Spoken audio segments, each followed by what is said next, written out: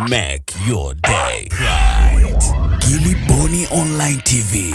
Kupata habari mpya na kwa haraka kila siku, usisahau kusubscribe kisha like na comment. Gilly Bonny Online TV. Jana mimi niliongea na askofu msaidizi Nzigiro.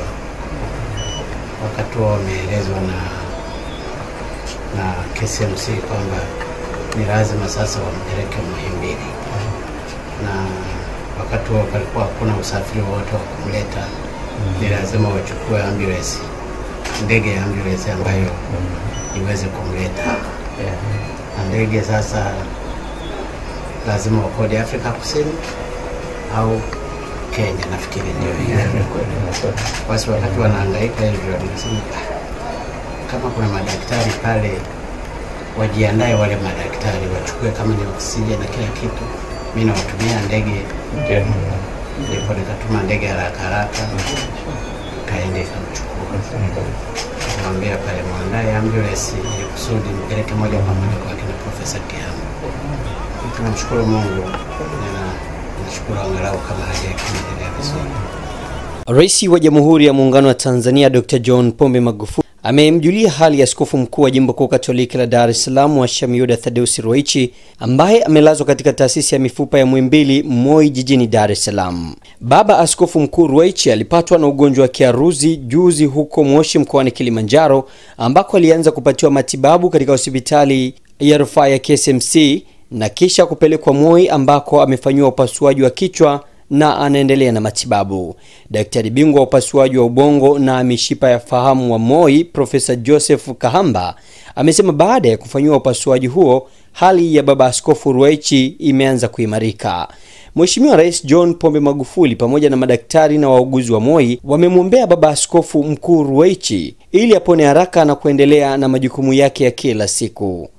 Akiwa katika wodi hiyo ya wagonjwa mahututi, Mheshimiwa Rais Magufuli amewajulia hali wagonjwa wengine waliofanyiwa upasuaji wa kichwa na kueleza kufurahishwa na maendeleo makubwa yaliyopatikana katika taasisi ya Moi, ambapo sasa inatoa matibabu ya upasuaji mkubwa ambayo yalikuwa hayapatikani hapa nchini. Profesa Kahamba amemshukuru Rais Magufuli kwa serikali kufanya uwekezaji mkubwa katika taasisi ya Moi katika kipindi cha miaka mitatu iliyopita, ikiwemo kukamilisha jengo, kuongeza vitanda vyote vinavyohitajika katika vyumba vya upasuaji na chumba cha wagonjwa mahututi ICU, kununua vifaa vipya vya uchunguzi kama vile MRI, CT scan, digital x-ray, ultrasound, na sasa mipango inaendelea kununua kifaa kiitwacho endovascular neurosite ambacho kinagharimu shilingi bilioni 7.5, hali itakayowezesha Moi kufikia viwango vya kimataifa.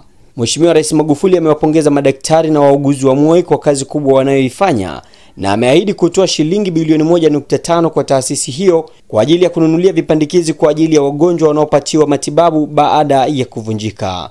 Mkurugenzi mtendaji wa Moi, Dr. Respicius Boniface, amemshukuru Mheshimiwa Rais Magufuli kwa kutoa fedha hizo na kumhakikishia kuwa zitasaidia katika matibabu ya Watanzania wengi.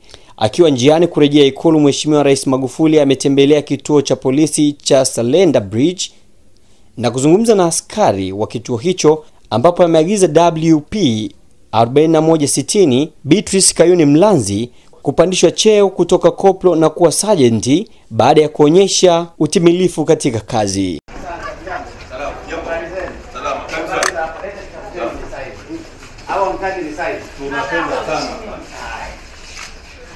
Unaitwa nani? Naitwa Sergeant Abubakar.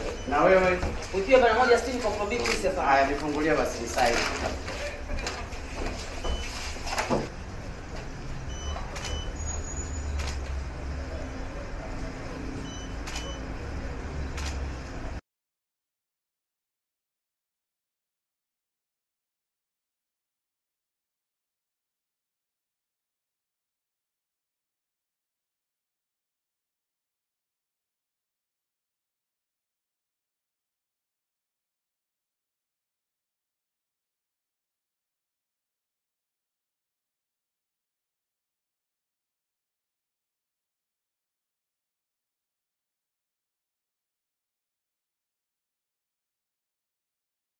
Taarifa hii imetolewa na Gerson Msigwa ambaye ni mkurugenzi wa mawasiliano ya Rais Ikulu jijini Dar es Salaam leo Septemba. Wakati huo taarifa iliyotolewa na Jimbo Kuu Katoliki la Dar es Salaam inasomeka kama ifuatavyo. Jimbo Kuu Katoliki la Dar es Salaam linaendelea kuwaomba waamini wake wote na Watanzania kwa ujumla kuendelea kumwombea Askofu Mkuu Yuda Thadeus Ruwa'ichi anaendelea kupatiwa matibabu katika taasisi ya mifupa Muhimbili Moi. Askofu msaidizi wa Jimbo Kuu Katoliki la Dar es Salaam Mhashamu Yuda amethibitisha kwamba kwa sasa hali ya baba Askofu Mkuu Ruwa'ichi inaendelea vizuri, na hivyo anawaomba waamini wote wao watulivu na zaidi wajizamishe katika hali ya sala ili kumuombea.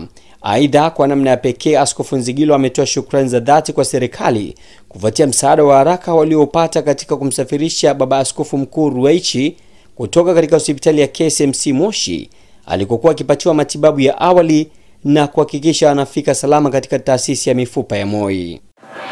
Mkuu wa chuo kikuu kishiriki cha Marian Maruko cha Mtakatifu Agustino Sauti anapenda kuwatangazia umma kwamba chuo kinaendelea na udahili wa wanafunzi katika ngazi ya shahada kwa mwaka wa masomo 2019-2020 katika masomo yafuatayo: Bachelor of Science in Mathematics and Statistics, Bachelor of Education in Science, Physics and Mathematics, Bachelor of Education in Science, Geography and Biology, Bachelor of Education in Science, Geography and Mathematics, Bachelor of Education in Science, Physics and Biology. Muombaji awe na ufaulu wa angalau D2 kwa kidato cha 6 na kuendelea, au na stashahada kwa kiwango cha ufaulu wa GPA 3.0 na kuendelea katika masomo ya science.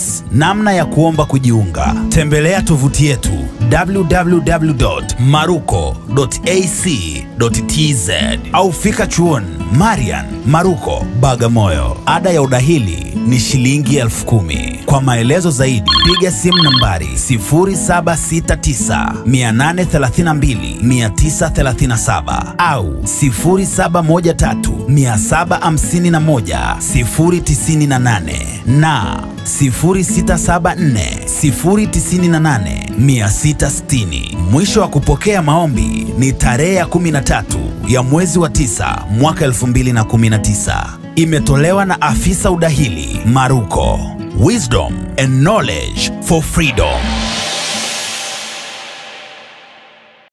Make your day right. Kiliboni Online TV. Kupata habari mpya na kwa haraka kila siku, usisahau kusubscribe na kubonyeza button ya notification.